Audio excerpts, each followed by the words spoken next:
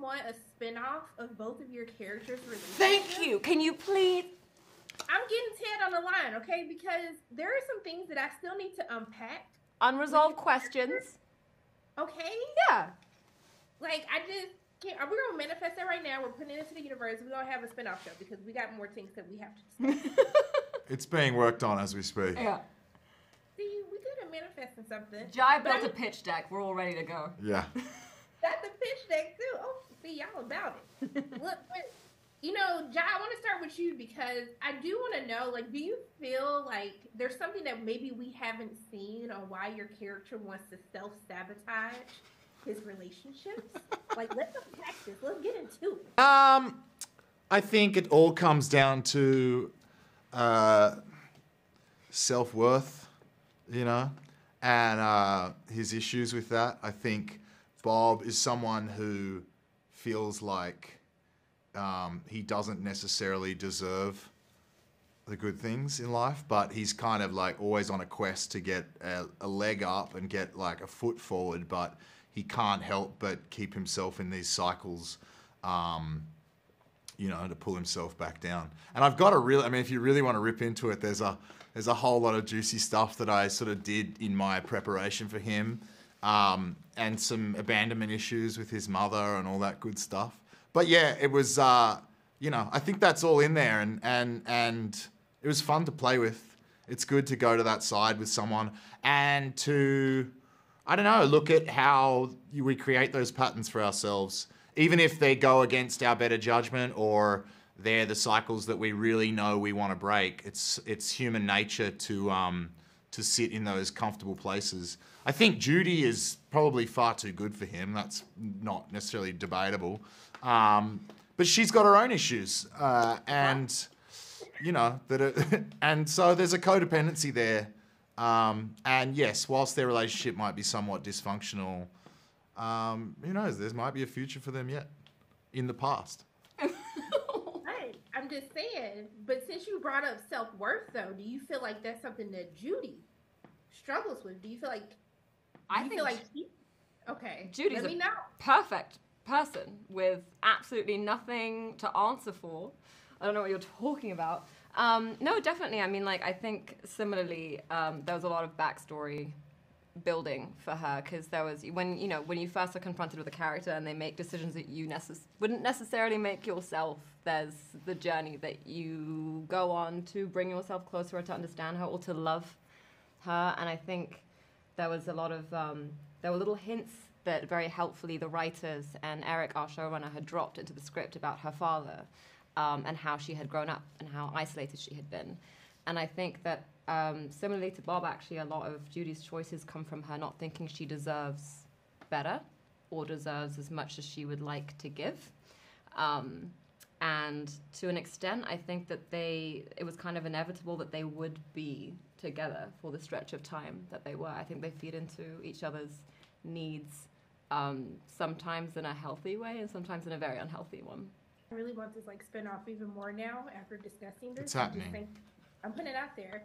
But I mean, one of the things that I do love about the show is that it really shows the importance of second chances, whether that is at a second chance to change or a second chance at revenge or reinventing your life.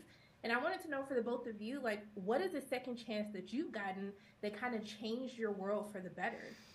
You can speak personally or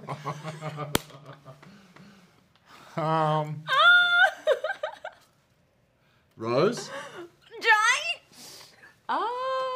Second chance. I've been on a journey. I'm not going to rip into it too hard, but I've had an interesting couple of years, and seeing the benefits from some second chances at the moment that I'm really grateful for. I can say that much, and definitely for the betterment of my character and life. Yeah, it's good. It's been an interesting time of self-reflection. I think I definitely agree with that. I think I think it's a constant thing with me, or a constant process. I'm very grateful for the second chances that I've had, and I think just the opportunities to keep developing as a person, and to know that this is not the last version of yourself, that you still have room to grow and explore, and being lucky enough to have people around who will give you that chance and believe in you is great. Look, I believe in the both of you because I'm ready for this spin-off. We believe in each other. We believe in each other so hard. You in self-reflection. Look, I just want to thank you both for being so great and chatting with me today. Thank you. No, thank you. I'm just sending love in like both your ways. I'm gonna chat with you soon when we talk about this spin-off, this prequel. Okay? Hell yeah. Please. Thank you. Take care. Thank Mwah. you. Ciao.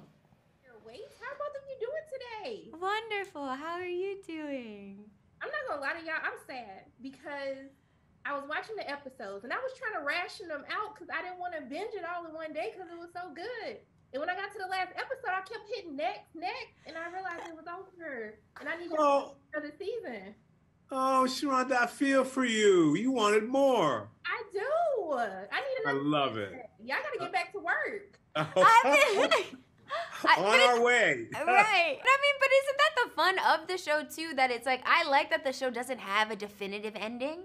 That it still leaves you to the imagination of like, okay, well, where do these characters go? What happens to them after this? What happens to them next? Hopefully, do they learn lessons? Are they going to take some of the information they gathered here to the next phase in life? So yeah, I think that's yeah. I remember we used to posture with Eric all the time. It's like, what if we did another season? How would we like? But no, but it rests in such a place of mystery that I think is fun to sit with. We talked about on the set as we as actors really became a family and everyone had their own niche. And the wonderful thing about this show is that you get a chance to be on a journey with each of these characters, a complete journey. You see what their wants and needs are. You see what their fears are. You see where they want to be in life. And so we fantasized a little bit sitting around in between scenes going, oh, what would happen? What could it be? And so you never know. If you like this show as an audience, and I know you do, you could stump for it. You never know what happens. Don't play with me. I'll get a petition started today now. Come on now. Okay? Get it. Well, one of the things that I really do enjoy about this season is how these characters, you see these kind of second chances that they're given. You know, the second chance at revenge or a second chance at redemption or love. And I wanted to know for the both of you, like, is there a second chance that you were given either personally or professionally that kind of changed your life for the better? Oh, I could jump right in and speak to it clearly and succinctly. You know, I was a young child on Broadway and did 13 Broadway musicals. Not many people know that about me now, but that gave me a sense of movement, a sense of musicality in my acting work, a sense of largesse in what I do, which allowed me to exercise a craft to bring it all back to doing nothing, which is what I believe we do for film and in television. I then had a family, and I then had a family that I couldn't quite make ends meet where I was at. And, you know, I was told by a casting director early on in my first incarnation that I needed to learn how to act. And that casting director, Shirley Rich, changed my life. And she said, let me qualify it. You need to learn how to act for film. Your acting is really too big, and that's bad acting. Well, so I learned how to do my worst school of acting so I could get it out of my system, so I could do nothing and have people believe in me. It relates to everyone's lives and the confidence that we have when we walk down the street. You have to do nothing to be organically true and original, nothing at all, because that's who you are. So I got a second chance by getting into film and allowing myself to be attentive. What you do with sacrifice, dedication, changes your life, and commitment changes your life. And then I had a family, and I went bankrupt twice. That taught me to be a warrior, to be courageous, to not take no for an answer, to find another way out of no way to have my life work. Became a director, continue to do my passion and what I love to do. So I've had several second chances that I haven't squandered. And when you have that opportunity, choose something you're passionate and you love, and you'll never work a day in your life.